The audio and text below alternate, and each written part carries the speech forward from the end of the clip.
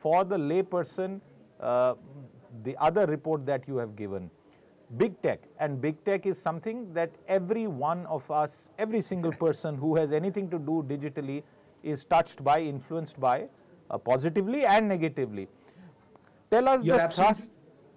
Yeah, you're absolutely right, Siddharth. You're absolutely right. Big tech touches all of our lives. India has close to 700 million internet users now, 350 million of them transacting on the internet.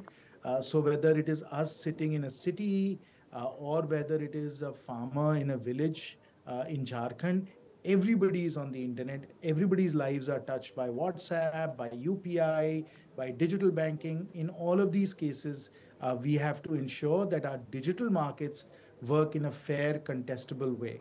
So it's important for us to upgrade our competition law framework to ensure that they appropriately cover digital markets as well.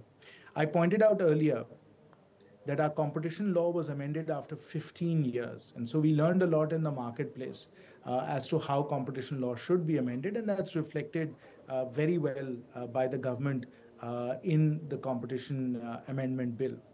Now, equally, we have learned over the last 15 or 20 years, Siddharth, that digital markets behave very differently from traditional physical markets. So digital markets end up with winner-take-all monopolistic outcomes very, very quickly. It can happen within 2 or 3 years.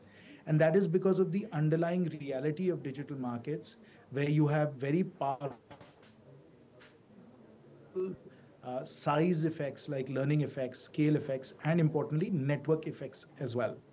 And because these increasing returns to size move very, very quickly, in 2 or 3 or 4 years, you can find that you can have a monopolistic winner-take-all effect on a digital market. And therefore, the traditional way of looking at anti-competitive behavior, which is after the fact, that doesn't work very well in digital markets because these markets tip so quickly, they lead to monopolistic outcomes so quickly.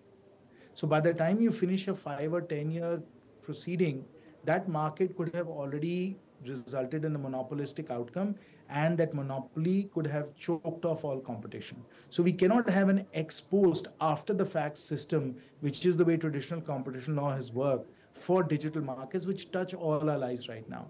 It's very important, and this is, of course, the way competition law has evolved around the world as well, that instead of doing this kind of regulation of competitive behavior after the fact, that we consider doing it before the fact. And this is called ex-ante regulation of competitive behavior, not ex-post after the fact regulation. So ex-ante regulation before the fact regulation of competitive behavior is a necessity in digital markets because they result in monopolistic outcomes so quickly.